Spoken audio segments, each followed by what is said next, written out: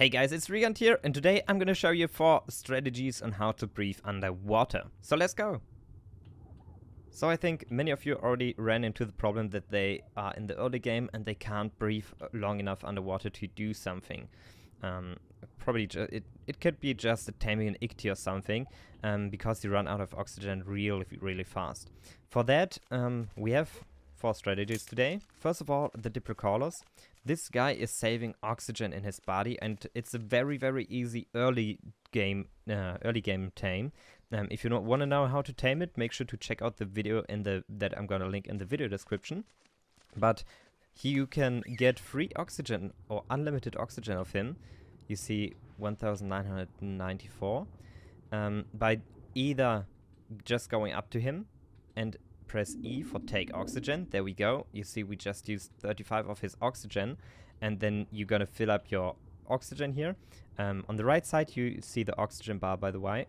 This is your oxygen here if you didn't know this. And now we can take again, and we have like oxygen for days if we have Diplocalus with us.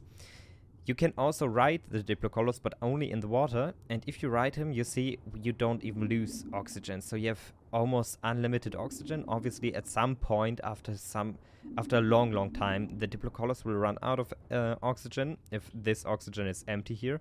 But if you want, you can also take another backup Diplocalus with you or something, but with that one you can already breathe for a long time very early in the game under the water. So let's get to the second strategy. That's actually the normal one for later game, I would say. Just use the scuba gear, scuba tank here, this one.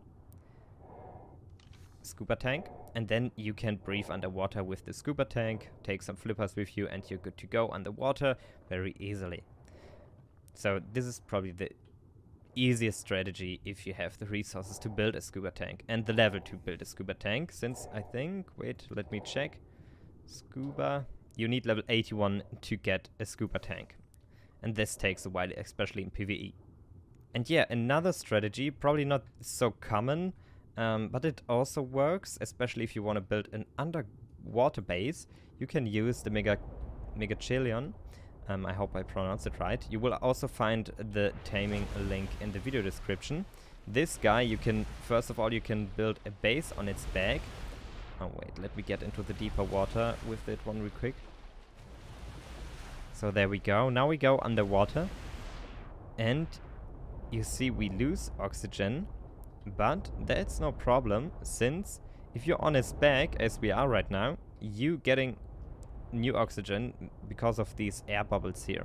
These are on all over the back here, and yeah, so you don't have to worry about that. You can build a small base here, and you will always be supplied with enough oxygen to survive underwater. And yeah, so you could theoretically build an underwater base without the scuba tank or no tech structures here.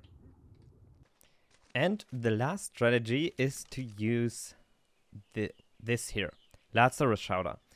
Right now you can see the receipt on the screen, so we'll need some cooked meat, some potatoes, some corn, some mayhaw berries, some narcotics, and some water. And now if you use it for 15 minutes, you have increased water breathing, I would say.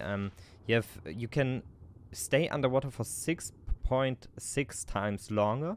So if we say you can stay 1 minute underwater without anything, you can stay now under the water for like 6.5 minutes. So yeah, you see our oxygen is going down very slowly. So that's also a very good thing, especially in early game, or if you don't want to you craft a scuba tank or something. Many people forget about the Lazarus Chowder, but it's actually very OP, and it's actually very easy to craft, to be honest. So yeah, I would definitely recommend using this strategy if you want to go on trips underwater. Like, you can also combine this one with some other strategy, for example the Diplocalus, so the Diplocalus will last longer underwater, or the scuba tank is not getting drained so quickly. Yeah, but this also works, and yeah, I think this is way undervalued by the players, since you can be so long underwater by using this strategy. And by the way, I won't explain how to build underwater bases here now, because I just wanted to show you how to survive underwater by farming or something, and not on how to build underwater base. I will make another video, an extra video on that in the future. So yeah guys, that's it with the video. I really hope you liked it. If you did, make sure to leave a like, subscribe to my channel, and see you in my next video. Bye!